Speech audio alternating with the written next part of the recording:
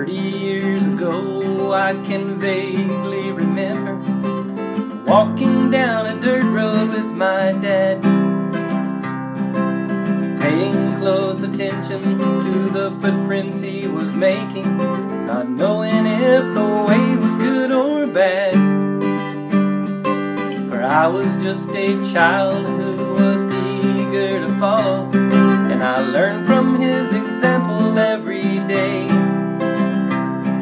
And I can still remember walking down that dirt road after him. I always trusted him to lead the way. I kept just a step or two behind, trying awful hard to stay in line. From time to time I'd fall, but I'd always hear him call as I followed in the footsteps of my dad.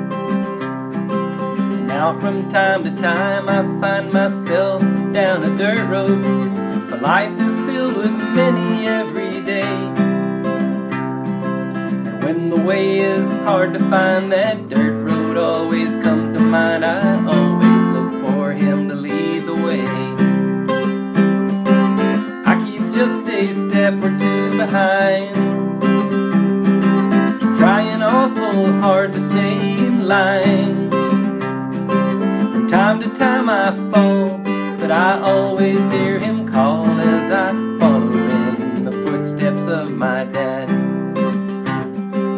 When my daddy died, we buried him down a dirt road, that together with my son I walked real slow.